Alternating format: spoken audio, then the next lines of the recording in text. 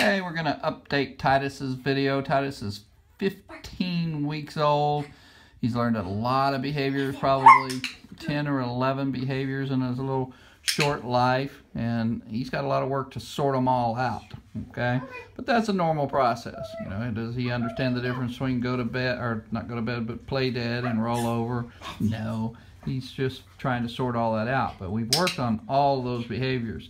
Sometimes we say bang and he rolls over. Sometimes we say roll over and he plays dead. Sometimes we say bark and he sits. So that's normal. He's learned a lot of behaviors in a very, very short time.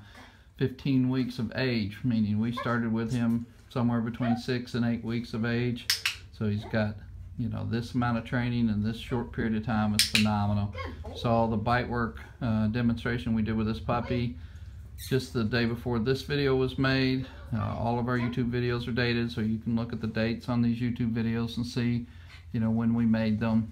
Most of them are, you know, sort of chronological order, but every once in a while I'll post one video after I've made another video. But most of them are chronological. But this puppy's learned a lot of behaviors. Shake hands, roll over, bark on command, started sit stays and down stays. He rides in a car good, he crates well, he travels well.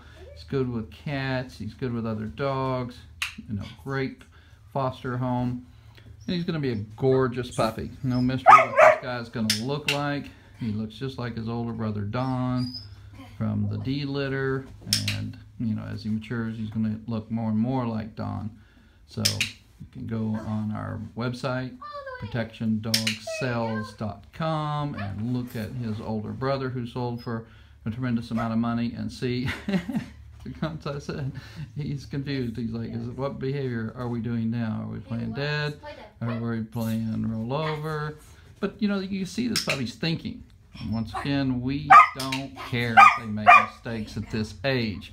We never correct them for making mistakes. We're just trying to build confidence, willingness to please, and attitude. So, that's just a little more information about Titus.